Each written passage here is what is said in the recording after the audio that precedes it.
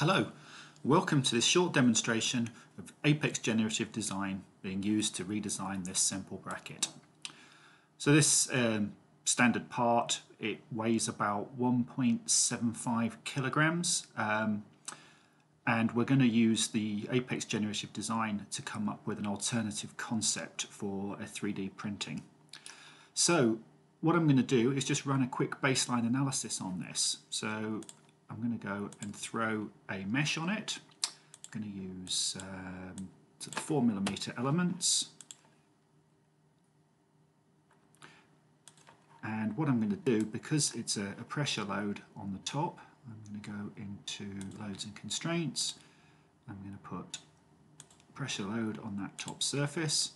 And this will be reacted, basically, oversimplification, I agree, but the bolt face is there.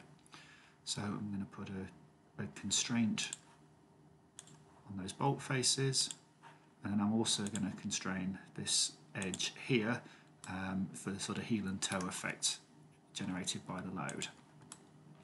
I'm going to apply a material to it. I've actually got a macro that I use to generate the materials. So this just puts 3 simple materials into my model.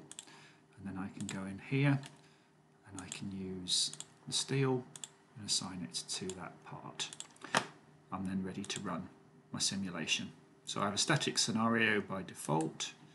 So I have to associate a model rep for the analysis and then choose which loads and boundary conditions I'm going to use.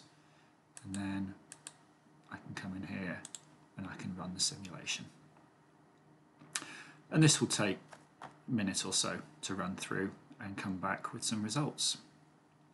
So the solver inside Apex is based upon Nastran, but broken down to work in a modular fashion within the Apex environment. So that's completed.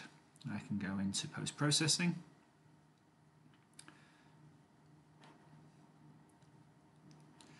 And I have my deformed shape, and I can come in here and I can plot. So my von Mises stress is 175 megapascals, and I can look at my maximum displacements, which are 0.07 millimeters. So what I want to do is retain some basic features of this part and come up with a topology optimized concept that I can 3D print. So I'm going to close that.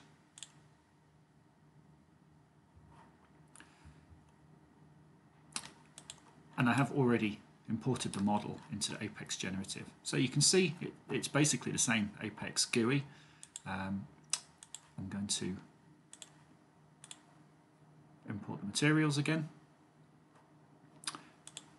And I'm going to assign steel to that one.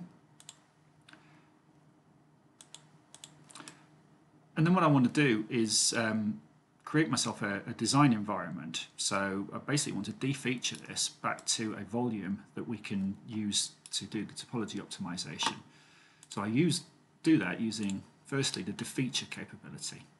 So I'm going to do it by identifying features. So I pick on the part and hit the middle mouse button. And I go to 3D fillets, and you can see it's color-coded the different sizes of 3D fillets, and I can pick on the color bar here, middle mouse, and it will delete all of the ones in that color range, and again on the corners. What I want to do is basically create a cuboid from which we can do the optimization, but I do need to preserve access to the fixings that will sit there. So I can do this with a push-pull capability. So I check the button for up to, and then I can grab this face and I can pull it up to snap to that surface there. And you can see it's filled in, removed that diagonal rib, but preserved my access holes.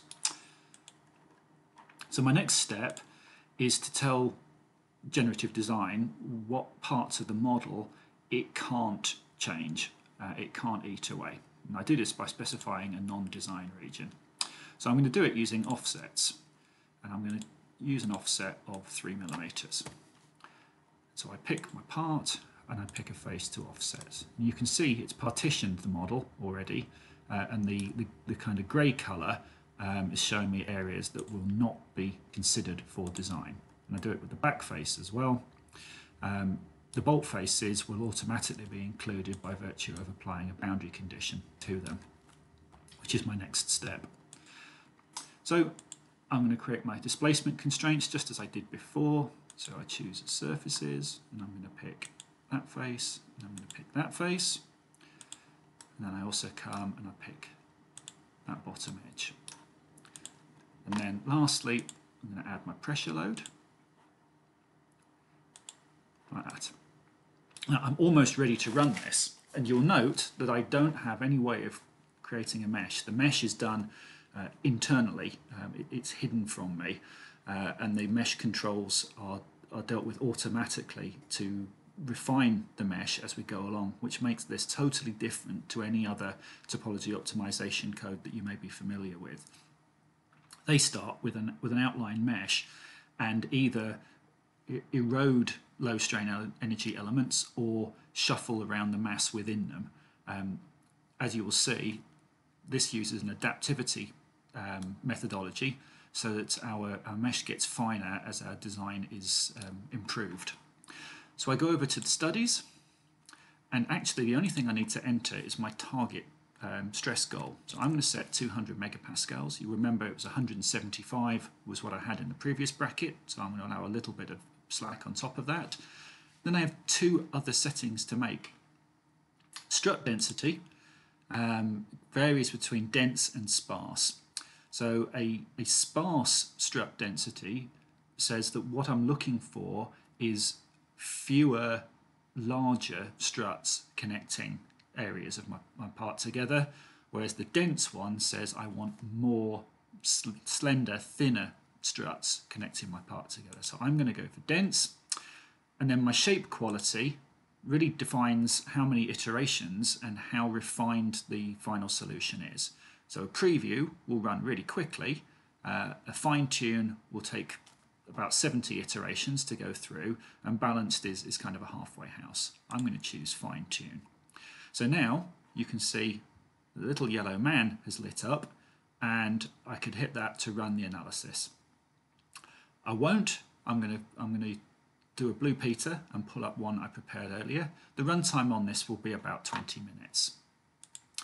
So I'm going to open a recent one. So I want to go to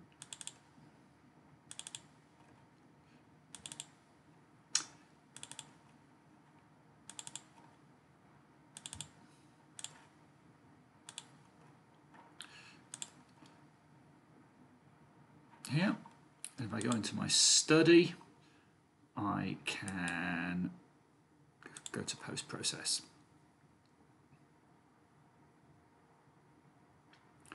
And this will import all the steps of the optimization. I can turn off contours. So you can see along the bottom here, it went through 70 iterations to evolve this design. And I can actually play through them.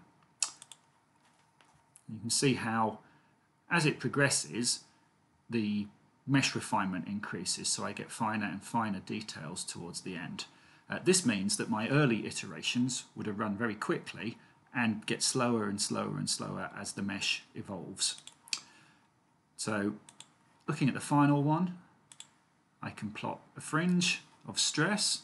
So you actually see here that my peak stress is about 42 megapascals, so well underneath the target I set.